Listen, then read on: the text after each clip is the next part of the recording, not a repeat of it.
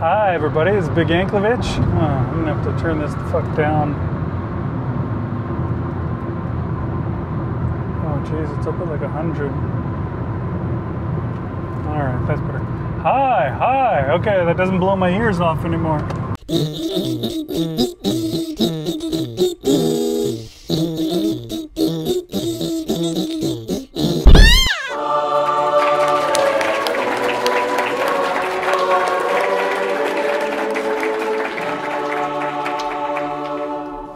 Hi everybody, it's Big Anklecast coming at you semi-live, not quite live, from the freeways of East Texas. I'm on my way to work again, and that means it's time to record myself a new Anklecast.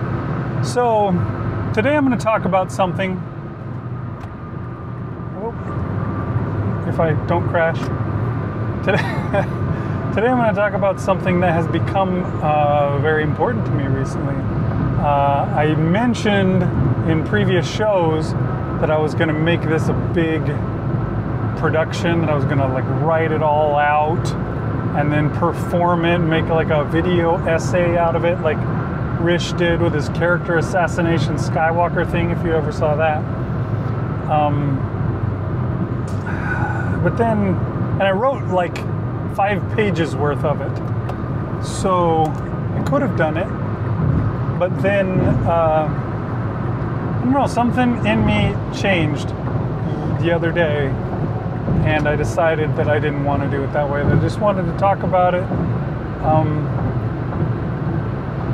and maybe it's because I'm a little less sure about it right now than I have been. But anyways, I made a post on Facebook the other day talking about how I had reached a certain level in my weight loss goals. And I got lots of thumbs up and way to go and you go girl and all that kind of stuff, which is nice. It makes me feel good, makes me want to keep at it. But I was already really pretty gung-ho about it before that. I'll give you a little bit of background on my situation. When I was a kid, I was an active kid. I grew up in the 70s and the 80s. We were all active kids. There was video games, you know, they were new, they were basic, and we played them like crazy, but we weren't, I don't know, it wasn't as much of a thing. You couldn't play a video game forever like you can now. There wasn't 40 hours worth of content in a video game. There was, you know, just a game that you played over and over again. It was about often the same complexity as like tic-tac-toe or something. So, you know, we played it. I did Pitfall Harry, jumping over the, you know, landing on the alligators and jumping over the pits. But I mostly played outside, played with my friends, played with toys, rode bikes, played sports, things like that. I was active. And I was that way through my whole youth.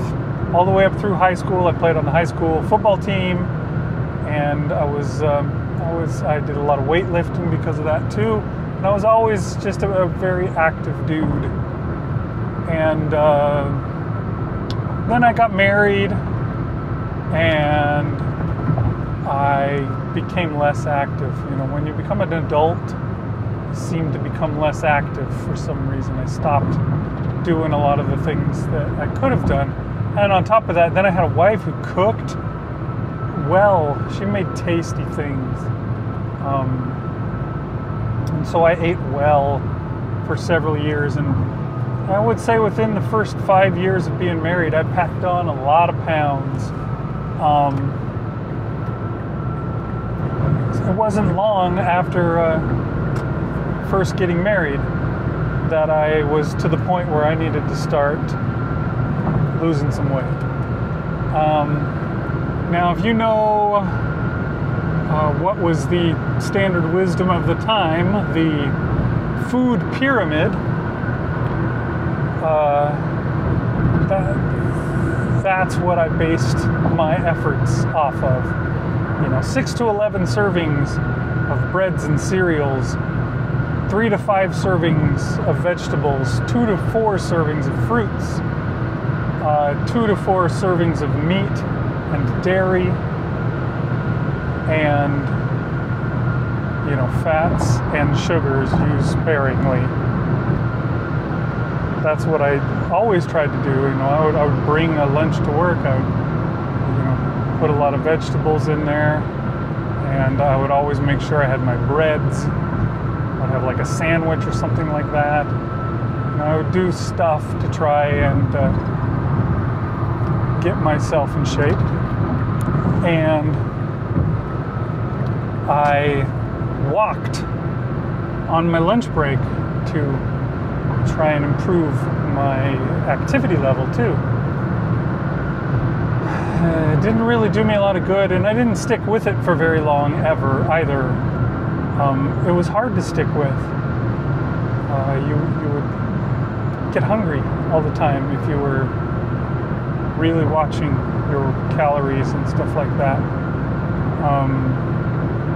It was really difficult, and I would always fall back, and I would be back eating cookies and ice cream and chocolate and all the things that I like the most, along with some fatty things as well. Oh, donuts, there's another one of my Achilles heels. And yeah, I just kept going up. I was proud of myself for a long time because I never made it to 300 pounds. But there came a time when I couldn't be proud of that anymore either, because I passed that up.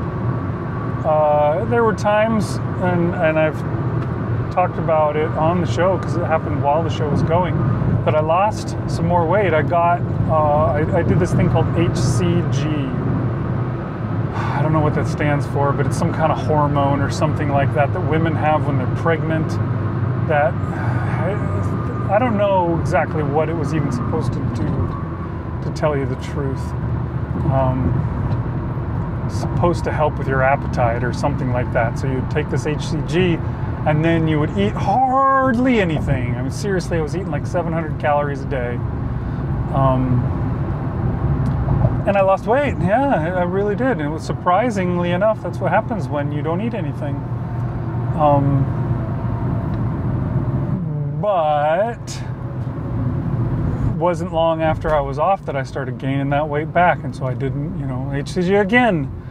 And then I lost weight, and then I started gaining it back. I tried all sorts of things. I was doing running, long distance running. I ran a half marathon several years ago, and truthfully I love running and I'd like to get back to it. Right now my legs and back do not agree with that idea, and so I don't do any running. I do walk some, but running, my body says, yeah, maybe you better get us in line first before you try doing that again. So we'll have to see if I can ever make that happen. But every time that I would lose weight, it would come back. Eventually came all the way back, and I would, what would you call it? I would just get into like a state of mind, like a fever or something, where I just didn't give a shit anymore, and I would eat the worst stuff. I would drink like 5 sodas a day, and it was like I was really trying hard to put that weight back on. And for all I know, that's probably what was going on in my mind. My body's saying, hey, we're not where we're supposed to be. We need to add that weight back on. Hurry, eat. So I eventually got to that point where I got to 300 pounds and left it behind. I didn't leave it far behind. I think the most I ever got to really was 307. When I was 307, right around New Year's of 2016, I suddenly started losing weight. And I wasn't really trying to lose weight, which, in fact, to tell you the truth, I was probably trying to gain it still, because I was drinking Code Red like it was water. Like it was, I don't know, like more than like it was water. I was just chugging that stuff. I'd go through like several 20-ounce bottles, like 3 or 4 or 5 of them a day, just drinking just a crap ton of soda, and I would eat anything that I wanted. I kept losing weight. And that's not a good thing. It sounds like a good thing, but it's not, because it's gotten kind of dark out here. I'm gonna take the glasses off. It's not because that means something's wrong. You don't lose weight without trying unless something really bad is going on. Sometimes that means cancer or other diseases like that. In my case, it turned out to be diabetes. I was in what they call ketoacidosis, in which my body was just fucked up. And I was converting all my fat into food, and then my body didn't even use it because it was so foobar in the area of insulin resistance that it just kept converting that fat to try and make it into energy, and then I would just pee it out because I wasn't able to even use it. My body was so foobar. So I went to the doctor, got the diagnosis, and became a diabetic. And they tried to basically get me back on the food pyramid, more or less. I mean, that's what they advised, is that I start eating, this many carbohydrates, this much vegetables and fruits. I think they probably had some good advice as well, but as soon as I found out I was a diabetic, I stopped eating sugar in any way. I did still have other carbohydrates, which I probably shouldn't have, because those just turn right into sugar once you eat them. Like potato chips. I was eating potato chips because I couldn't have sugar, which just tells you how kind of foobar my mentality was still. But by doing that, I lost my blood sugar got under control, and I was doing okay for a while, and then I started to learn a little bit more about what it means to be diabetic. There was a friend of ours whose wife was diabetic, I discovered. And I talked with him about that one time when we went out. We were hanging out with him at a restaurant. And then afterwards, everybody's like, oh, let's go to this place here. It's a cookie shop. I think it was called Smart Cookie or something like that. And yeah, they had all different kinds of cookies. And I used to love that place.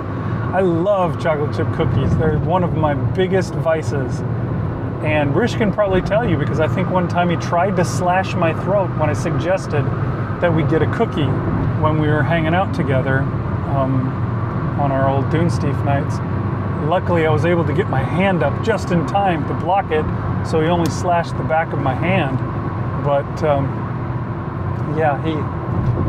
I think he grew very tired of me suggesting that we get cookies. But we went to this place because everybody decided they wanted to, and for once I wasn't pleased to go to this place because I couldn't have a cookie anymore. And this diabetic chick's like, she gets herself one, and she sits there and eats it, while I'm sitting there going, no, I'm not going to have anything because I can't, and just sitting there watching everybody eat their cookies and just hating my fucking life, and thinking, how does this diabetic person eating this sugary thing when I can't?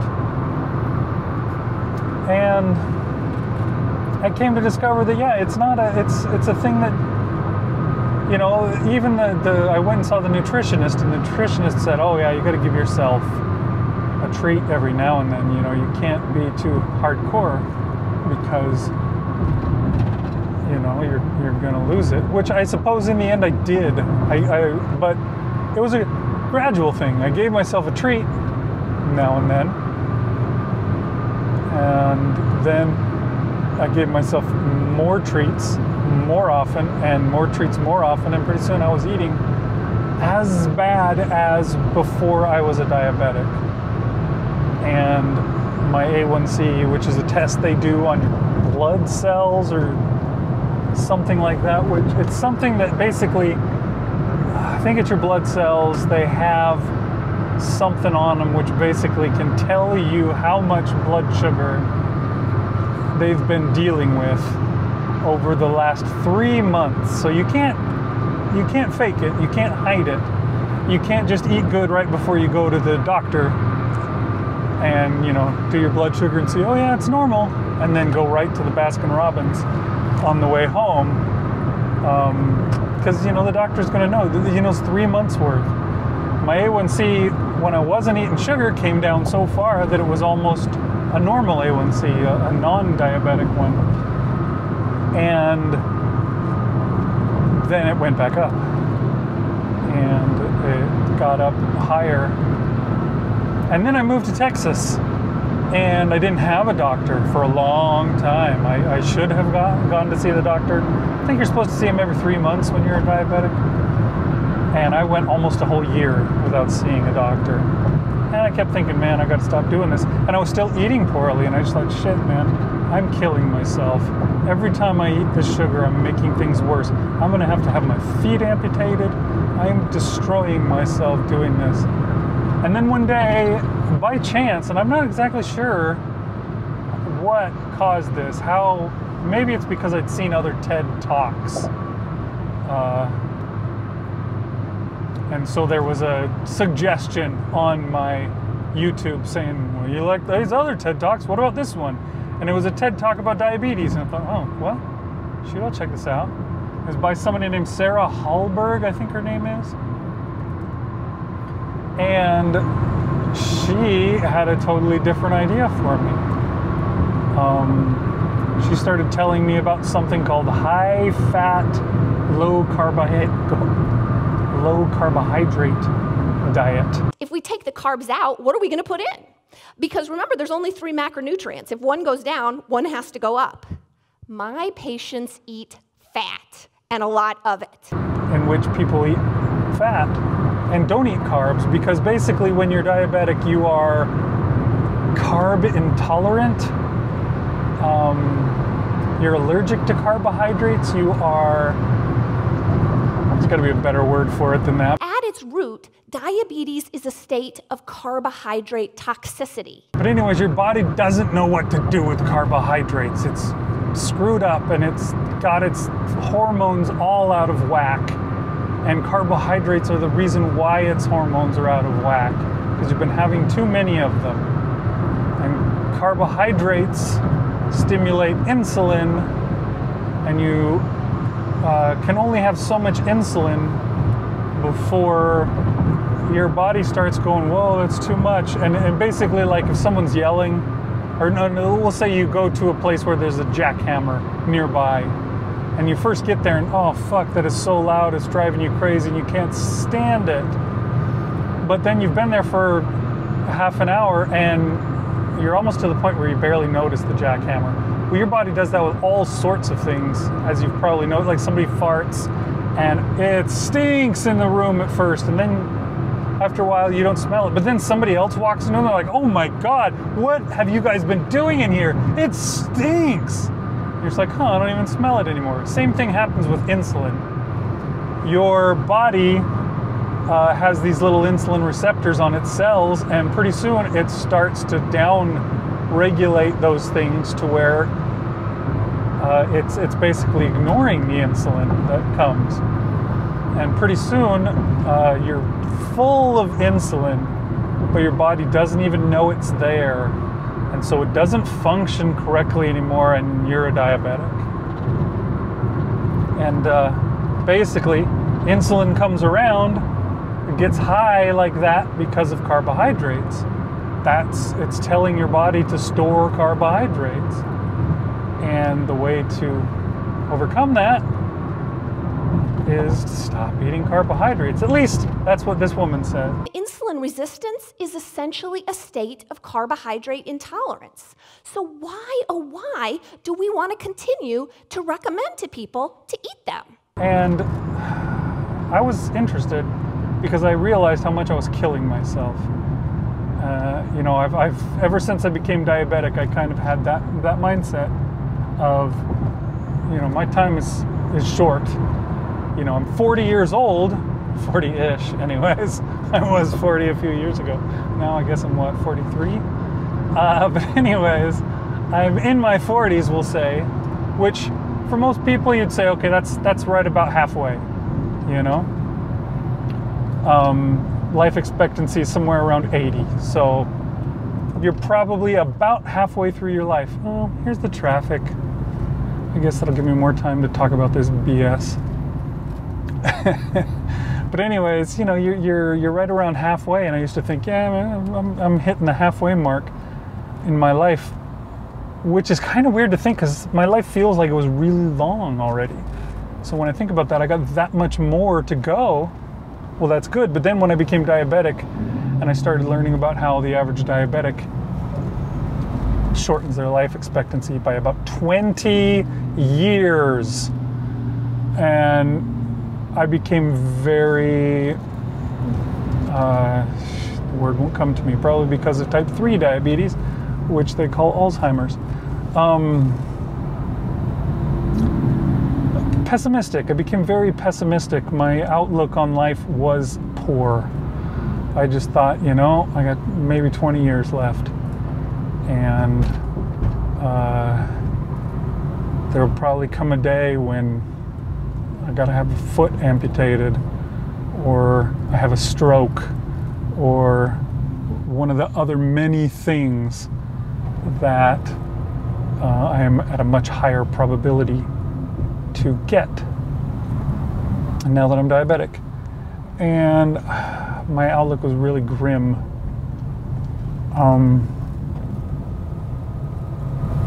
That's changed, by the way. That's a spoiler for you. Sorry, but I'll talk about it later.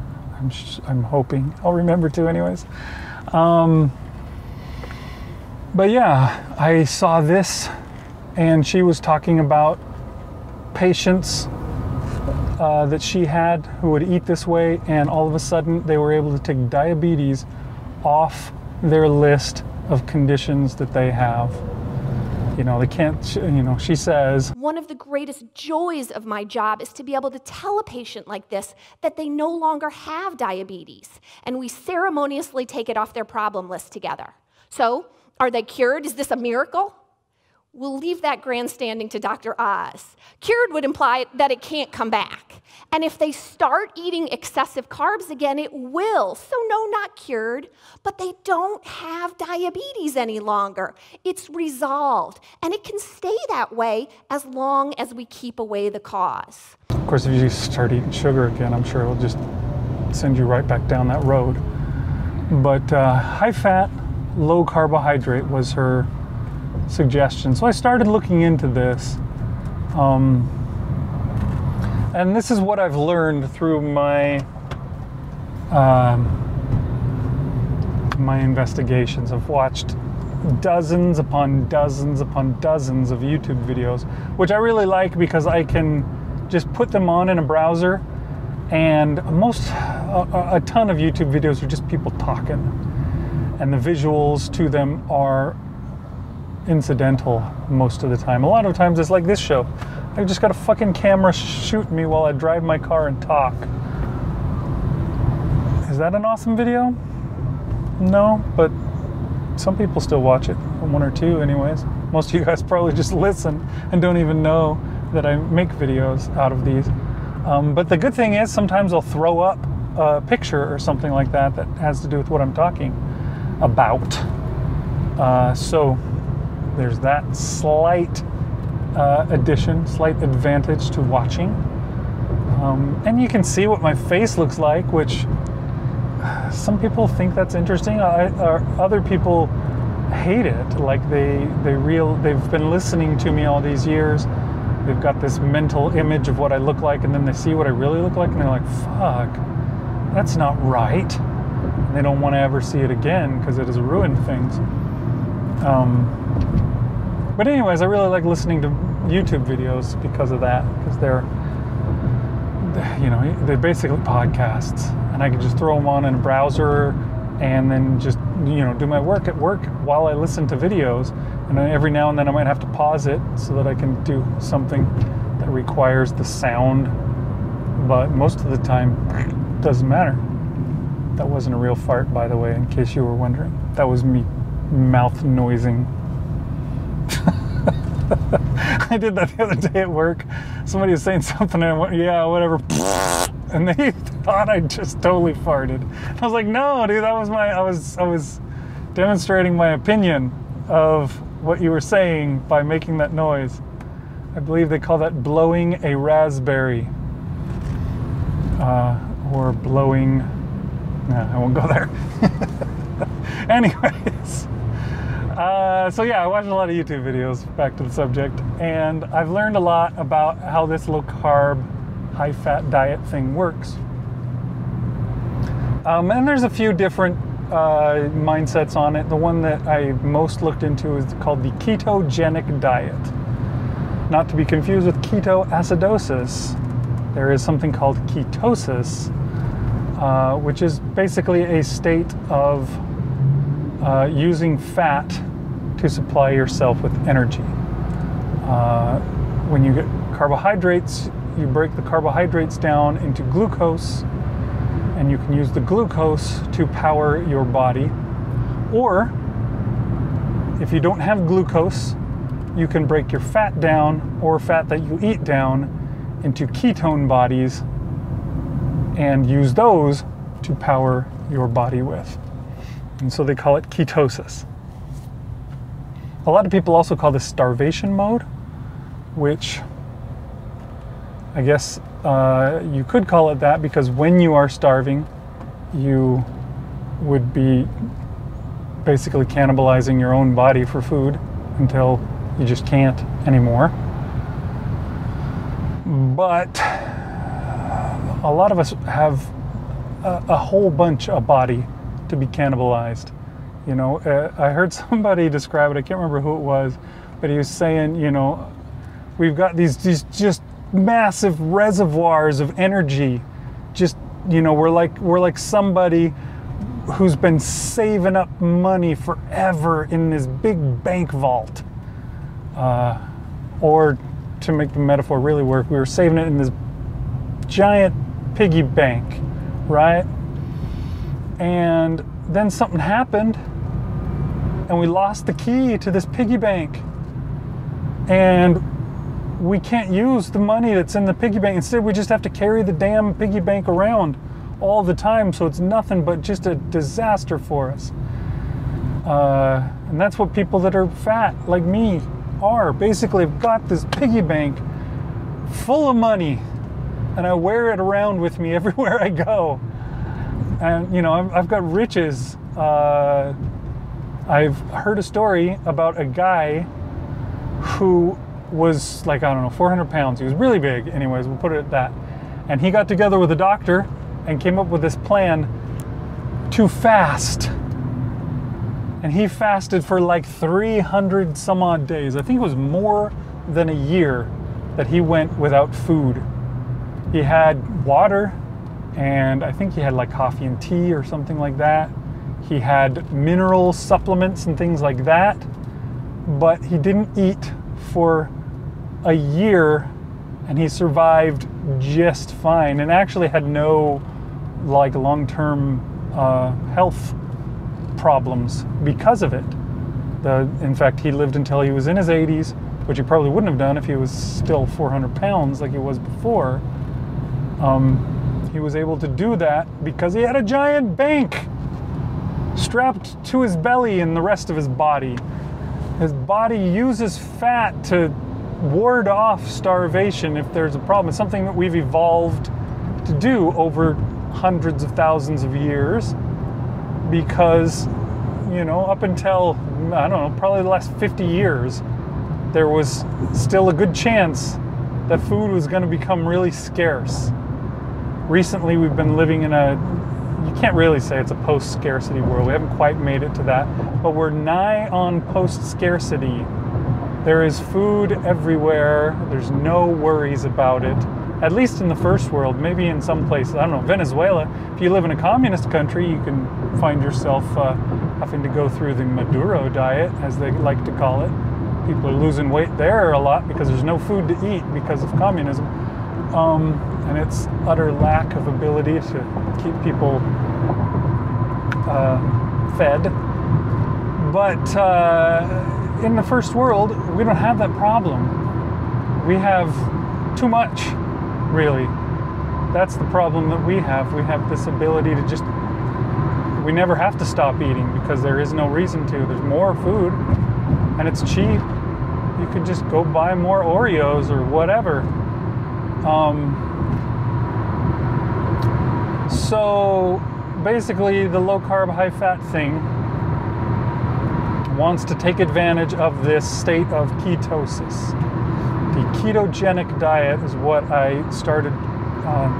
I started trying to do it back in December, and I took it slow because I was still learning about it and I wasn't sure exactly how to go about it.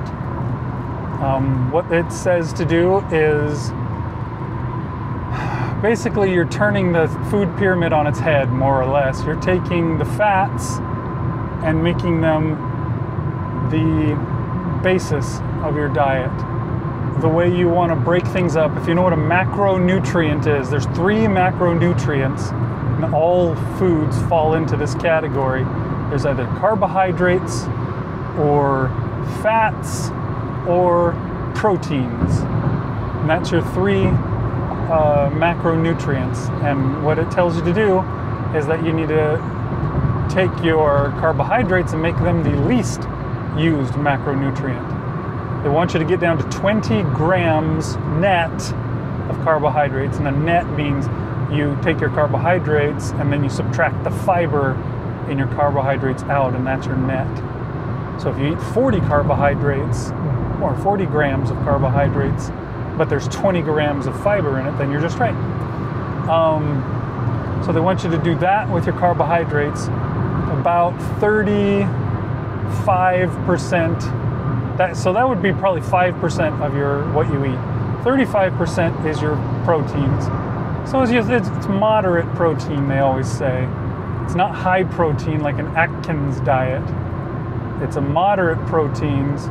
So basically you're supposed to be fending off any kind of muscle loss that you would get if you didn't have enough protein to feed your muscles with.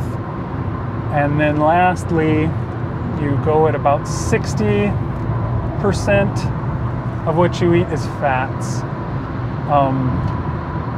Now that might sound like a lot, but it's actually less than you think, because fats have more calories in them than any other. Carbohydrates and proteins have the same amount of calories in them per gram, or however you're weighing it, whereas fats have almost twice as much calories. So you can't eat as much fat. But the funny thing about fat is, and a lot of people talked about this, and I have experienced it for myself since I started trying to do it, fat is unbelievably filling. You eat fat and you don't have to eat a lot, and you are full. Just as an experiment, go get some of that like heavy whipping cream from the store and drink like a cup of it. I think you'll find that it's going to go a million miles farther to fill you up than a cup of milk. A cup of skim milk, we'll say, that has little to no fat in it, versus this cup of cream, which is almost all fat. Yeah, fat fills you up, and boy howdy, then some does it. So you really can't eat as much fat as you can other things. That was one of the things that they talked about in one of the videos that I watched. They did a study on fats being eaten by people versus carbohydrates, and they tried to overfeed people on carbohydrates, and they tried to overfeed people with fats, and they found that people just couldn't eat too much fat. So it took a heroic effort for someone to eat a lot of fat. You could eat, eating a stick of butter, a whole stick of butter, people just couldn't do it. They would start, doing it for science, they would start into it and they couldn't finish, you know, they couldn't do it. Whereas, you know, you gave somebody a shit ton of potato chips or candy bars or something like that, and they could.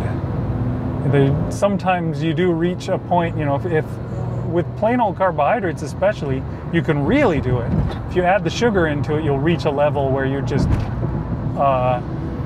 you know, overwhelmed. You're just sick to your stomach by the massive amounts of sweetness that you have ingested. And I'm sure, you know, all of us have been kids, so we all remember what that's like. And many of us, like me, still remembers what it's like, because I, you know, did it last, you know, earlier this year. Just, well, not this year, sorry, back in 2017.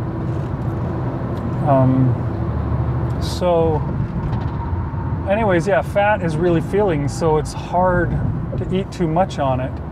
And when you eat a meal that has a lot of fat in it, you're full, and you don't feel the need to eat in between. So I started doing that. I started doing that in December. I started really working on that, and it was a progressive thing. I got more and more good at it, and was able to put more and more things behind me. And not too long ago, I think it was in February, I went to see my diabetes doctor for the first time since I came to Houston, way past the time I should have, as I mentioned before. But I went and saw him, and this was after having done the ketogenic diet for, I'm not saying that I did it perfectly, but I was doing it and doing my best at it for about 3 months. And I went in there and he took my A1C, which tells you about how you've been doing with blood sugar for 3 months. And the doctor came in and he said, "What is this that you're talking about with diabetes? What diabetes?" I mean, I'm looking at your A1C, and I want to say it was a 5.8, something like that. And I believe 5.7 is a normal A1C. 5.8 is just into diabetes. So basically, I was 0.1 away from not being diabetic at all in 3 months of doing a ketogenic diet. And in those 3 months, I'd also lost maybe 10 pounds. I was probably like 303, 304, I don't know. I was probably 307 pounds, we'll say, when I started. Although, sadly, I wish I'd like taken a picture of the scale or something so that I could know exactly where I started at. But I had come down from 307 to probably 295, maybe less, somewhere around there. No, that's not fast weight loss. It's only like 12 pounds in 3 months. That's not crazy at all. It'd take me my friggin' lifetime to lose all the weight that I need to lose if I lose it that slow, but that might not be a bad idea. So there was that aspect of improvement as well. And also, he did a bunch of tests on me to check my cholesterol. That was one thing I was a little worried about. Check my cholesterol and see if it was high or low, or I assumed, you know, eating a lot of fat, it's supposed to be high, because that's what they've been telling us forever. You eat fat, you're going to have high cholesterol, and the high cholesterol is going to kill you. My cholesterol was normal. A lot of the things had actually improved. I think it was slightly higher than normal in one of the, I think it's the LDL, which is the bad cholesterol or whatever, although I'm not so sure that they still think that that is a proper term for what LDL is. But that one was slightly higher than normal. All the rest had come down. The good cholesterol was up where it should be. My triglycerides were way down, which is also something that's what's really dangerous for heart disease. So, and that was looking good too. So after several months, that was where I was at. Now I knew that there was still a lot of things that I needed to improve. If I wanted to lose weight, the key was to get my insulin levels down. Now, he didn't test my insulin levels to tell me where they were at, but I could guess that my insulin levels were still high because insulin reacts to sweetness, basically. You eat something sweet and it tells your brain, here comes sugar, and your brain goes and tells your glands, here comes sugar, make insulin, and it makes insulin. Now, if you do diet soda, that's also sweet, and your brain says, here comes sugar, make insulin, and so you do. But that doesn't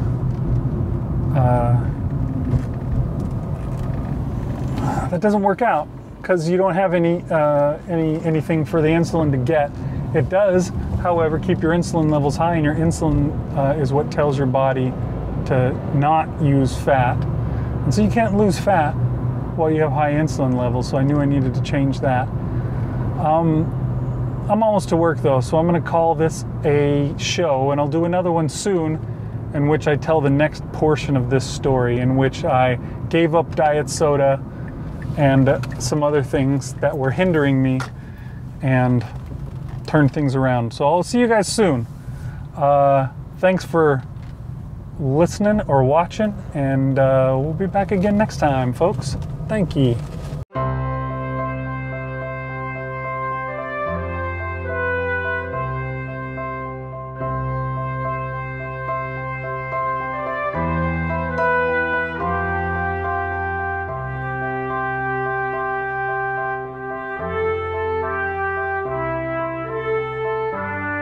Congratulations. Today is your day. You're off to great places. You're off and away.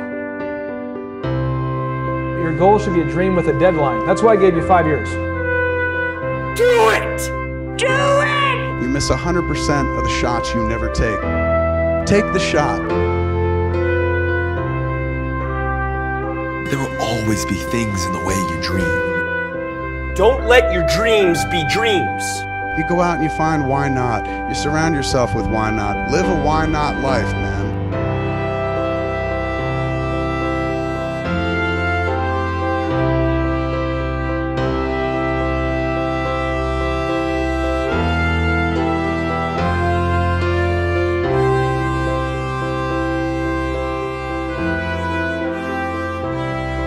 There are a million no's, but all you need is one yes. Where we are today is where we are. Today's the starting day. I know what we're gonna do today. Just do it! Do it! And will you succeed? Yes, you will indeed. 98.75% guaranteed. That's all it takes to be successful is an attitude. It's an awesome feeling when you truly believe that you're going to be successful. Nothing is impossible. Dreams don't come true. Dreams are made true. Your mountain is waiting, so get on your way. Bye-bye, boys. Have fun storming the castle. Think it'll work? It would take a miracle. Bye-bye.